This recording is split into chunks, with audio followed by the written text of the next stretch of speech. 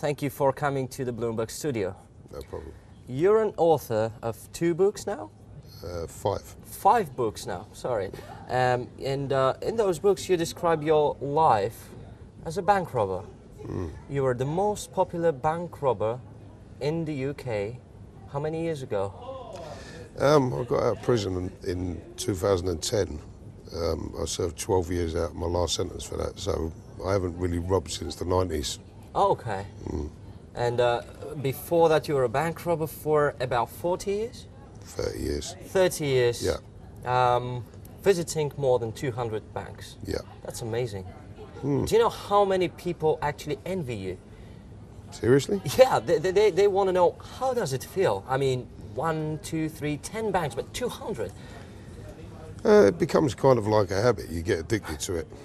It's one of those things. I mean, it's great when you're doing it, but the price you pay afterwards is pretty hefty. I mean, I spent 30 years in prisons. So the money I stole from robbing 200 banks, I could have earned from labouring on a building site in those 20 years. You know, people right now are thinking, I mean, I don't believe that. I mean, probably he's got millions somewhere. I mean, 200 banks, come on. I want to do that and I'm ready to stay in prison, but let me have this money. That's what some people think. I mean, not everyone, obviously, but yeah, a lot of people really, in a way, enjoyed this. Probably because of the films, because of songs, but is it really such a nice experience?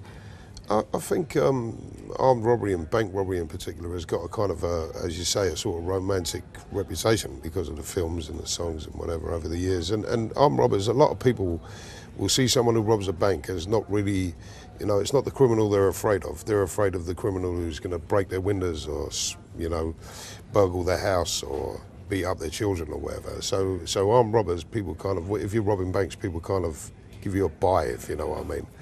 But it's not that glamorous, to be honest with you. I mean, it's great when you're actually doing the work, when you're actually, we called it work because it was our full-time job. It's great when you're actually carrying out the robberies and you get away and nobody's been hurt and you've got a nice few quid wrapped around you. That's fantastic, and spending it is great, don't get me wrong, but as I say, you do pay a price for it, and British prison system is not really, it's not the worst in the world, but it's not the best either. What do you do right after you leave the bank? I mean, you get bags of money, and then what do you do right after you leave the bank with all this money? Well, there's a process, there's a routine involved. I mean, particularly if you're a professional robber, you will have your changeover car. So whichever bank you leave whichever car you leave the bank in, you will then transfer to another vehicle. You'll go back to your slaughter or flop, which will be a place where you share out the money. And you'll have a share out of the money and have a little sing and a dance, and then if you've got plenty of money, and then you go your separate ways. Do you bury it? Do you spend it straight away? What do you do with it? A lot of the times we would just keep it with us. You know, wherever I was living, I would have the money close by. You know, because the thing you've got to remember, if you work for money, you're very careful about how you spend it. If you steal the money and you know you can steal more, you spend like a sailor on home leave. You know, you go out and spend your money. That's what you do until you're nearly running out, and then you do another one. You get together and plot another robbery. So. Well, also a lot of people want to know, how do you do this? I mean, have you got kids calling you and asking you, teach me? I got some of that years ago. I mean, I'm fairly out of the game now, you know. It's been a long time since I've actually robbed anything. But in the old days, it was kind of, yeah, it was the older people taught the youngsters, you know. You were kind of, if they spotted you had a bit of potential, someone would take you aside and say, listen, don't be doing that. What you want to do is this. And you learn as you go along from other robbers, because whenever you get arrested or put in prison, you're mixing with other robbers. So they will tell you where you've gone wrong. And you learn your trade, really, in prison. Oh, I see. Do you think that actually that makes a criminal even bigger criminal? Do you think if they keep you somewhere separate, or if they don't put you in prison straight away, that would actually make you change your mind and don't go on with this? Do you think that actually in prison people become more professional? I do, yeah, and I base that on my own experience and the experience of other people who I've known. I mean, I went to prison as a young kid of the age of 14 for stealing motorbikes. Whilst I was in prison, I met somebody who could supply me with a firearm at a cheap price. And, you know, and all the time I spent in prison after that, I always learned. Because what happens is, it's a strange thing, really, if I can explain. When you get arrested for something in this country and you're in prison, what they do is the prosecution supply you with what they call the depositions, which is all the statements made by everybody involved in the crime. Everybody gets these. And in prison, the armed robbers will pass them around. So you might get somebody who's robbing Barclays Bank. You're robbing, say, HSBC. You look at the Barclays Bank and you'll notice in the statements it will say certain things like, if I'm in early as the key holder, I will open the curtain on the left-hand side. They have to tell you this in the statements. I open the left-hand side of the curtain. We have lockable till drawers, whatever. So you learn your trade by reading these statements and talking to other robbers. Yes, it is. Prison is really, I know it sounds a cliche, but it is a college of further criminal education.